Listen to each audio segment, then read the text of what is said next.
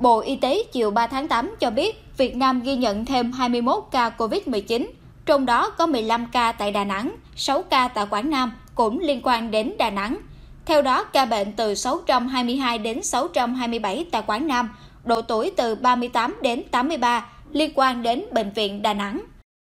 Trong số này, 12 ca là các đối tượng F1. Có 2 ca là người nhà chăm sóc tại Bệnh viện Đà Nẵng và 1 ca ở quận Hải Châu khám ngoại trú tại Bệnh viện Gia Định, Đà Nẵng.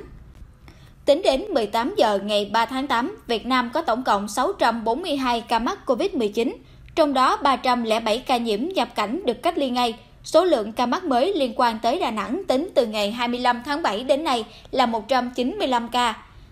Theo báo cáo của Tiểu ban Điều trị, Ban Chỉ đạo Quốc gia phòng chống dịch Covid-19, trong ngày có một bệnh nhân Covid-19 là bệnh nhân 397, nữ, 58 tuổi, được công bố khỏi bệnh tại Viện nhiệt đới Hải Dương.